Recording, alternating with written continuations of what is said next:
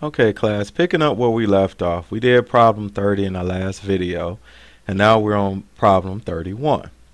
Now we multiply. We have 0.3 times 0.08. We drop those decimals, and we're left with, we will have here 3 times 8. 3 times 8 is 24. Now we count how many digits we had behind the decimal. We had 1, 2, 3 digits behind the decimal, but we only had 2 digits here. So we add a 0 in front and our decimal, and our final answer would be 0.024. Now we go down here to number 32. We have a positive times a negative. Now we know a positive times a negative is negative, so let's drop our decimals and multiply. We have 73 times 22. 2 times 3 is 6. 2 times 7 is 14. 2 times 3 is 6. First we have to add our 0 here. And 2 times 3 is 6. And 2 times 7 is 14. Now we add them together. We add 6. This is 10. Carry our 1. 4 plus 1 is 5. Plus 1 is 6. And we bring down our 1. Now we count how many digits we have behind the decimal.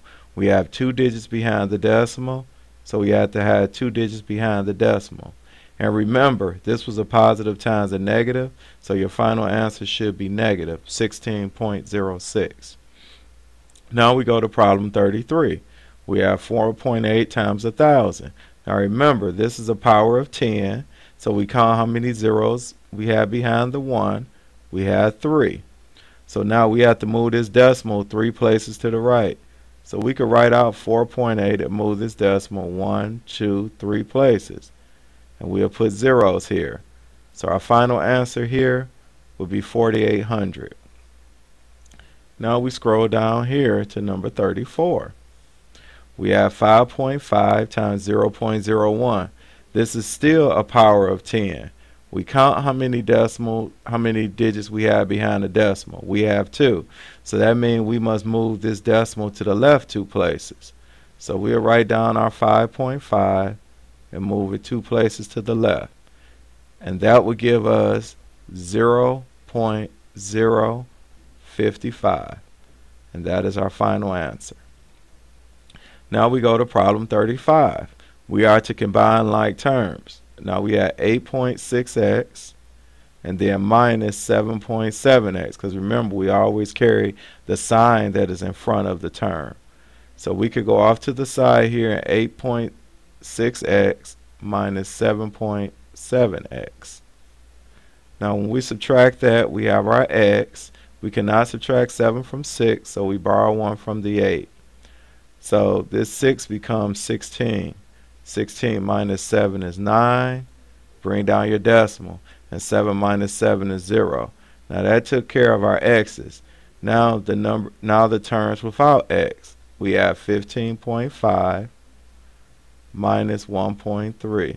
And we line up those decimals. 5 minus 3 is 2. Bring down our decimal. 5 minus 1 is 4. Then we bring down our 1. Now, our final answer is the 0.9x is positive, so we'll write 0.9x. This 14.2 is positive, so we'll put plus 14.2. And we combine the like terms here. Now, we scroll down here. We go down here to problem 36. Now in problem 36 it says find the circumference of the circles. Use 3.14 for pi.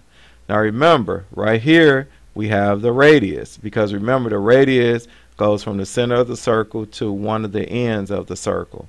So we'll use the circumference formula using a radius, which is 2 times pi times the radius. So now we have 2 times, we're told that pi is 3.14, and remember that's an approximation, and your radius is 8 inches. Now we can multiply this out.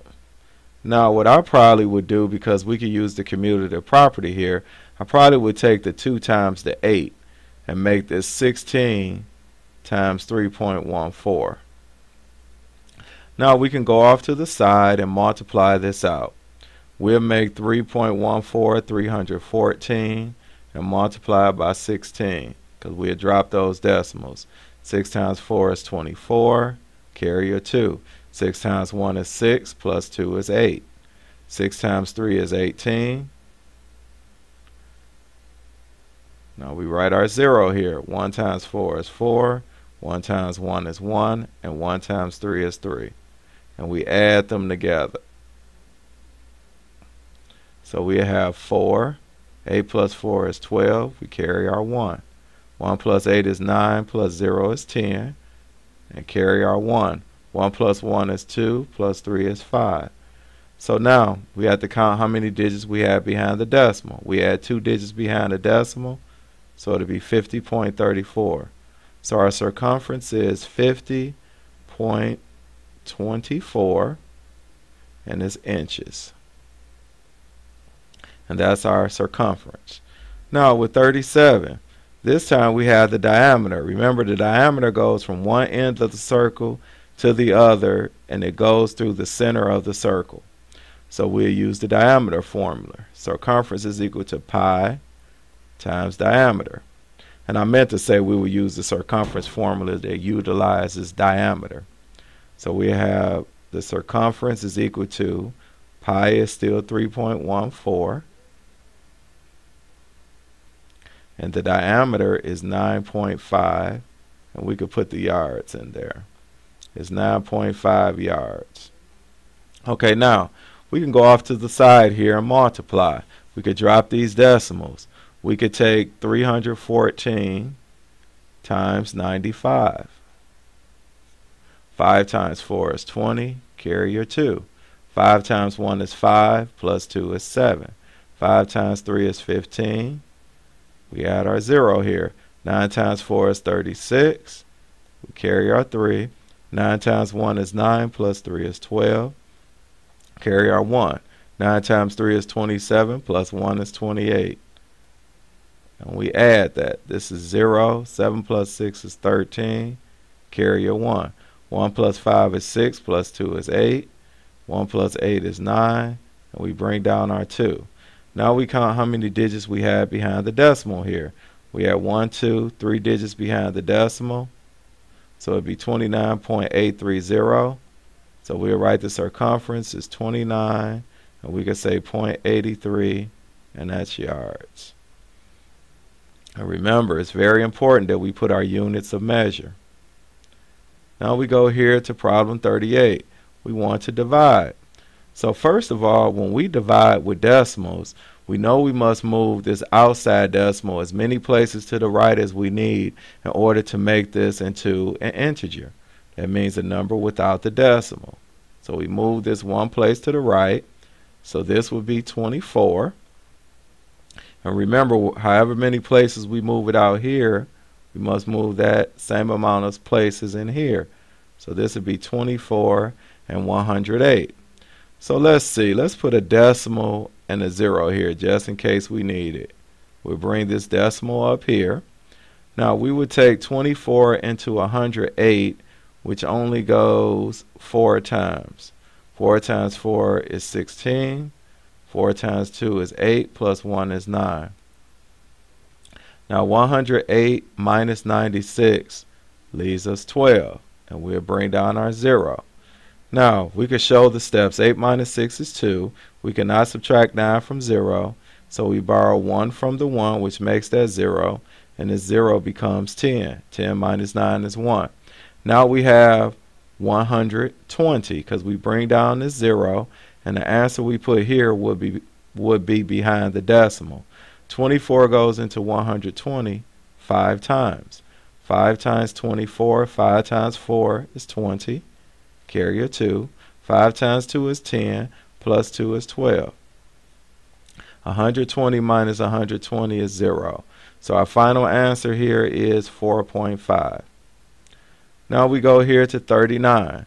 39 is basically set up like 38, except for we need to change it in this form here.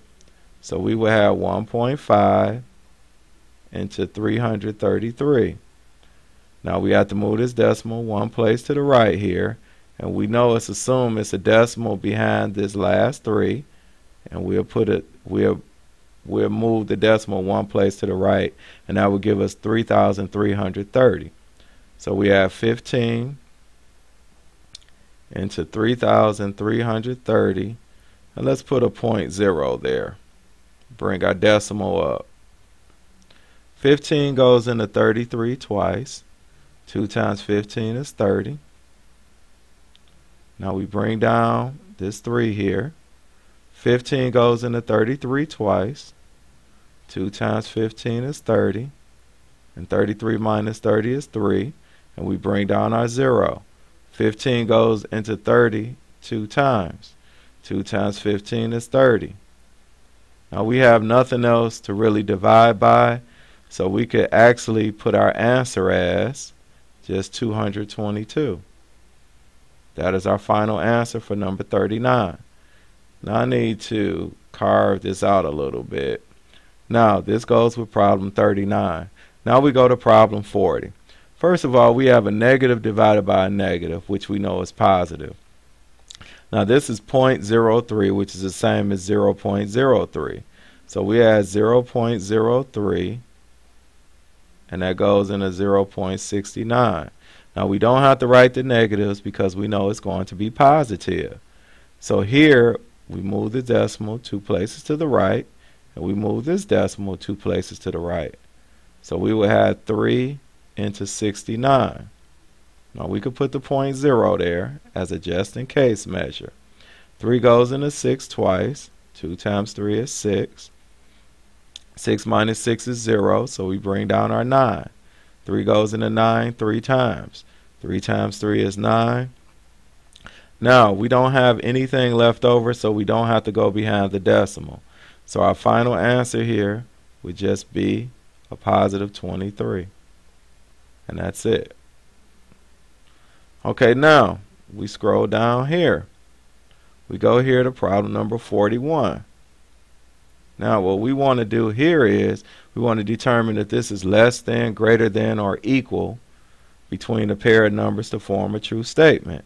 Now we have this decimal here, 0.365. We need to change this 23 over 63 into a decimal to compare them. So we add 63 into 23. I suggest we go 4 decimal places, at least one more than what's shown here. 63 goes into 23 0 times. 63 goes into 230 3 times. 3 times 3 is 9. 3 times 6 is 18. Now we know we cannot subtract 9 from 0, so we'll make this 3 a 2. And then this 0 become 10. 10 minus 9 is 1. We cannot subtract 8 from 2, so we borrow 1 from this 2, and this 2 will become 12. 12 minus 8 is 4, and 1 minus 1 is 0. So now we bring down this 0 here. 63 goes into 410, let's see, 6 times. 6 times 3 is 18, carry a 1. 6 times 6 is 36, plus 1 is 37. Now, we cannot take 8 from 0, but we can take 1 from this 1 here. So that'll be 0, and this 0 will be 10. 10 minus 8 is 2. We cannot take 7 from 0, so we borrow 1 from this 4, and this 0 would become 10. So we add 10 minus 7 is 3, so that's 32. We'll bring down another 0. 63 goes into 320 5 times. 5 times 3 is 15. Carry a 1. 5 times 6 is 30, plus 1 is 31. 320 minus 315 leaves us 5. We'll bring down this 0. 63 goes into 50 0 times. So we add another 0. 63 goes into 500. It'd have to go in, what's that, 7 times. Now we could stop here. We don't have to do any more subtraction. If you look here, 0.36507 is larger than 0.365. So this is greater than.